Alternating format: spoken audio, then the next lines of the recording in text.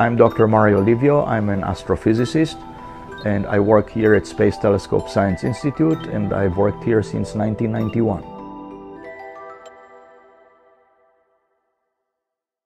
Well, I would say it's really a sort of a discovery machine. It shows us the universe. It has given us the universe, if you like we've never seen it before. One moment I particularly remember is when we took the Hubble Deep Field. This was at the time the deepest image of the universe in visible light. It was focused on a blank area of the sky in the constellation Ursa Major. It had no bright stars and it had no bright sources of any sort. It was literally an empty area of the sky. But the telescope stared at that blank area for about 10 days. And I remember waiting for that image to come down.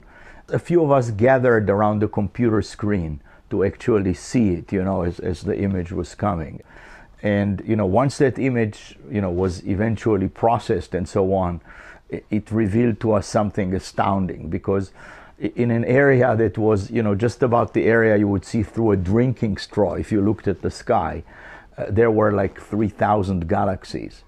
So that was a very powerful moment where on one hand we saw how small we are compared to the vastness of the cosmos. On the other, how powerful in some sense we are, that we are able to actually see all this and, of course, immediately realize that a lot of work, a lot of research will be done on this. That was really an astounding moment.